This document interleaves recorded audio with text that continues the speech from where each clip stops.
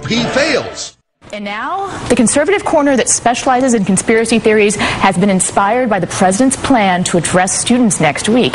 Consequently, the indoctrinators are spreading the word about what this speech really means. President Obama is coming for your children. This is what Chairman Mao did, Laura. Oh, my This God. is like Max Headroom. This is going into every Max single Headroom. classroom. There is no escape from him. They do this type of thing in North Korea and the former Soviet Union. We know that the left has always used kids in public schools as guinea pigs and as junior lobbyists for their social liberal agenda. Now, that sounds far-fetched, but it does explain the shadowy juice box lobby and the plank of the Democratic platform about getting rid of nap time and changing the preamble of the Constitution from "we the people" to "Mom." According to the White House, the text of the president's speech will be released on Monday so that parents can read it ahead of time. It will cover such controversial subjects as setting goals and staying in school. But predictably, they're going with the whole evil socialist dictator conspiracy theory instead. And it's not just a pundit talking point anymore. There are actual elected politicians using it. Minnesota Governor Tim Pawlenty told a local radio station today that the president's speech for your children is uninvited and that he's concerned about the content and the motive of the speech. Florida Republican Party Chair Jim Greer released a statement this week saying, "I am absolutely appalled that taxpayer dollars are used to being spread President Obama's socialist ideology." And Republican State Senator Steve Russell of Oklahoma told the Oklahoman, "This is akin to something you would see in North Korea or under Saddam Hussein's Iraq." Right, that oft-forgotten other fake reason we invaded Iraq. Too many children in school. Our third story tonight, the Republican Party's last hope, urging America to just stay home from school, just say no to education. Reading are fundamental.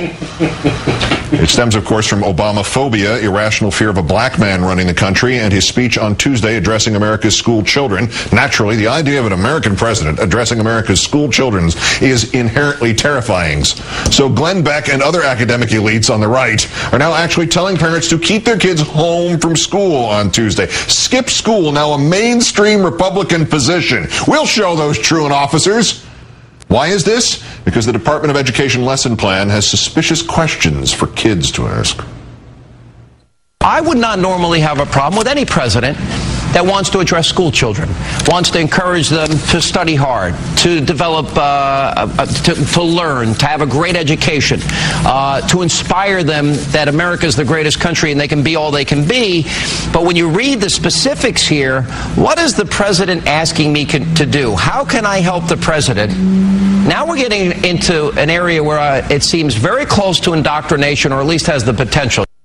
You missed a question, Sean. How about this one? Does this speech make you want to do anything? Because, of course, all good indoctrination first asks you whether or not you want to be indoctrinated. And then there's Michelle Malkin and that blank stare warning that, quote, it's not about the text. He'll actually deliver a very innocuous speech.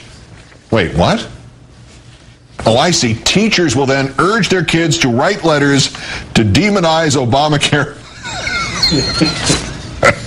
To demonize Obamacare opponents. So where did this insidious idea come from that President Obama should teach America's kids? Perhaps from the article for the cover of Parade magazine last month, What President Obama Can Teach America's Kids by Mr. William O'Reilly.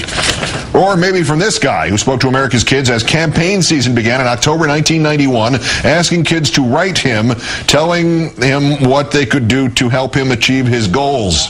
I think what you have here is a bunch of people who really don't believe that Barack Obama is legitimately president of the United States, whether that's out of racism or some other motivation is not clear, but they're trying to delegitimize him in any way they can, be as disrespectful, not just to him, but to the office as they can, and to my mind, to be actually what I would call unpatriotic in their approach. And by that I mean that if you believe in this country, you know that education is the only route up. And that